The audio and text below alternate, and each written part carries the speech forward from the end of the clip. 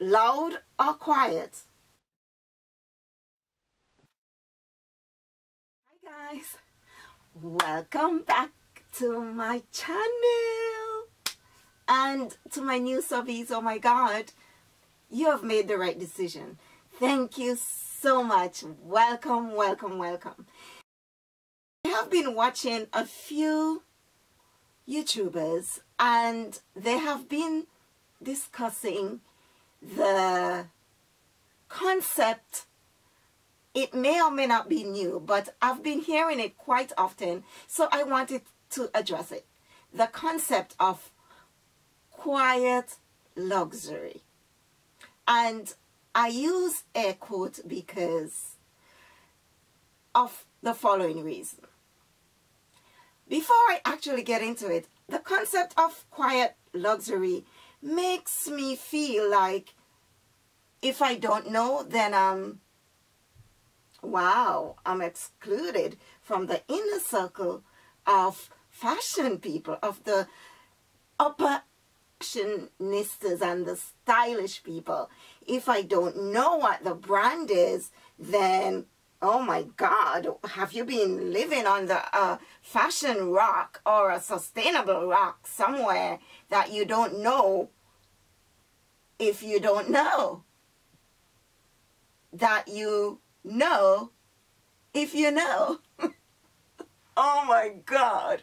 Guys, first and foremost, the concept of if you know, you know, it's almost like that MS game that they play, that okay, if you want me that badly, you have to go buy this, buy that, get a record with the company to show that you are a valued customer, and of course get yourself an essay.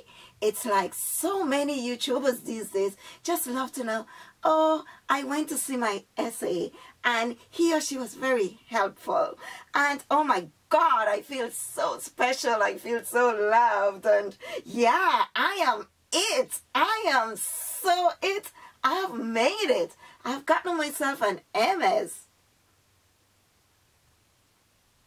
This is in no way, shape or form to make others feel that they shouldn't appreciate what they worked hard for and continues to work hard for. But at the same time, you should not make others feel like if they don't have a certain bag or the it bag of the moment, because one's it bag may not necessarily be somebody else's it bag, you should not guilt your subscribers or your followers into buying these items or make them feel that they are not fashionable or stylish if they don't have certain items. So I'm going to show you what I have. We're going to play a little game. I am going to show you some of the pieces I have in my wardrobe, and I don't actually care for one over the other based on what you have been hearing, because I'm sure that some of you are looking at the very top tier YouTube creators out there and they're telling you what to buy, and I am sure that you're being influenced. So let me know what you think is the definition of if you know, you know, or quiet luxury. First up,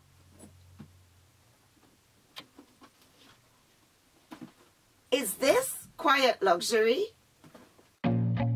I feel nauseous, believe me. Never had a lot of shit come easy. Had to work hard, struggle just to be me. Had to rise up just so they could see me. Did what I had to do just to feed me, and what was left over I put towards my dreaming. But the only thing in life that has meaning are the things you gotta work for, believe me. Take into your hands a plan, your own hands can land your own brand. And damn, I feel like no one takes accountability. They want the credibility, convincingly unwilling to put in the hours it takes to get some power. Don't be fucking sour, take a cold shower, scream until you're louder, work until you're prouder, and fuck all the doubters, they're just your downers. I swear to God they all let me down. I always fought just to wear the crown. I'm off at these fucking clowns who were all taught they deserve an ounce. It's only worth it if you work for it. It's only worth it if you work for it. I won't stop till they hear me now. I won't stop till I wear the crown.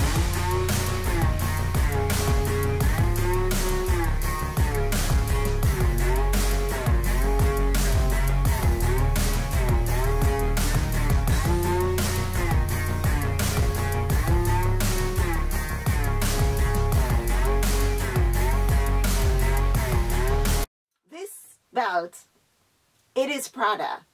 Absolutely love it. But you would note that in most of my videos, I have been gravitating towards this piece. Let's go. I'm just telling you to fight. And guess what? I got this piece from a fast fashion brand. And I'm not even going to mention it. But because of the fact that it's wide and of course it's leather, I made sure that I know the material. I know that I would be using this so much. Whereas this, maybe I'm not into, I don't know. Let's just say I love what I love. So I wear what I love the most, despite the fact that this is Prada. And yes, I do love it, but I gravitate to this more. And I am the first to tell you, get your cost per wear out of your items. But I always seem to be gravitating towards these more For your dreams, but it's not what than my actual supposedly brand luxury items. You love what you love. The same could be said for this piece. Bottega brought out its gold bag and everyone, it's still all over social media, like everywhere you go. I am bombarded with this bag that I see nothing crazy about it, to be honest. This bag is so well made, and this is a piece by Steve Madden. I bought this over, it's almost vintage by now. In the early 20s, I bought this. Maybe 2006 or prior to that even. And I still love this bag up to this day. Up to this day, I love this bag. And it didn't even make me want to look at the Bottega one. So sometimes, even if you could afford something, you don't have to feel pressured to go buy it because your favorite YouTuber has it. Guys, buy what you need. For me, when I bought this piece, I had no idea that it was at least at that level of luxury. And I don't care. I just love this piece. It's a beautiful, beautiful slide. And I fell in love with it as soon as I saw it. But it's definitely not a great purchase for somebody with thicker feet. Mine are flat and skinny, so it works, thankfully. But I fell in love with this, not knowing what brand it was. It's only when I inquired from the seller that she told me, well, it's a very high-end or premium brand. I'm like, what? Okay. See? Had no idea. Buy what you love. Don't be pressured by brand. Also, I have all these other supposedly luxe items in my closet. And yes, I'm not saying I don't love them. I love these two bags. And I'm sure, as they say, if you know, you know. Yes. And I'm sure you know what these bags are. If you don't know, honestly, it doesn't matter. But they are luxury bags. And I love them. But at the same time, I love this bag equally. And this is a vintage piece that my sister-in-law gave to me. And this, I saved this because she was going to upcycle it. But I love the bag so much.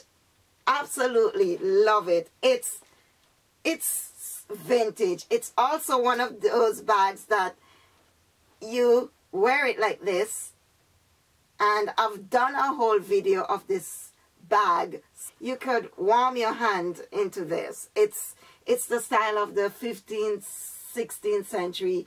And guys, I absolutely love this because of the story behind it and the versatility of it and the fact that it works as a bag and as a warmer for your hand. So you could wear it like this.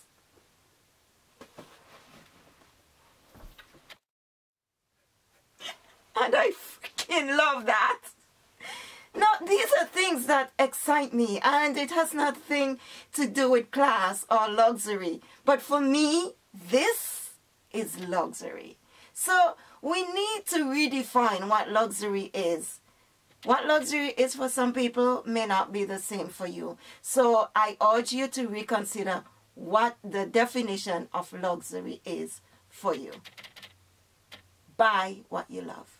It's one of the reasons why I often tell people to buy what you love. Buy what you love. Absolutely. You know? So whether it's quiet luxury or loud luxury, because this is the loudest piece I see in my collection of luxury items. And honestly, I don't even consider these as luxury. They are just pieces that I like. They just happen to have certain brand names on them and with some of the quality I like. But don't be fooled. Not all of these brand names have very good quality products. In fact, it has been shown that over the years, the quality of these products have declined tremendously. That's why I often propose and advocate buying secondhand. They are amazing. Amazing. But whether you consider your items loud or quiet, it's your taste. If you love loud, buy loud. If you don't care about who knows, buy what you love. That's all I'm gonna say. The concept of quiet luxury, it could make one feel like they're an outsider, that they don't have any class, that they are not stylish. Do not succumb to that narrative or that pressure. It's just another way of getting you, persuading you to spend money that you don't have. And I see some of the people that I follow falling into that very trap, and they have somewhat deviated from their true origin of what they were proposing to us, and they have deviated so far. It's sad, but at the same time, I could see why they are so driven. Money is a powerful force. It's also a very destructive one. It makes you get so greedy, and it makes you often lose sight of your true self. Oftentimes, we forget who we truly are because of our greed and our drive for money. It's like you could never have enough. And so That's why I am proposing that you look within yourself, know what you really want, and you save for that item. And you could use that item over and over again. Pair it with whatever you have in your closet, or even if you have to buy new or second-hand, pay attention to the fabric. Look for sturdy materials that would last you forever. And most importantly, look for natural materials because they often have longevity. I hope you find this useful. I hope that you don't feel too pressured by the fashion industry, regardless of whether it's from the sustainable side. You don't need to over consume. And so, love you guys. Hope you enjoyed this video, and I'll see you soon.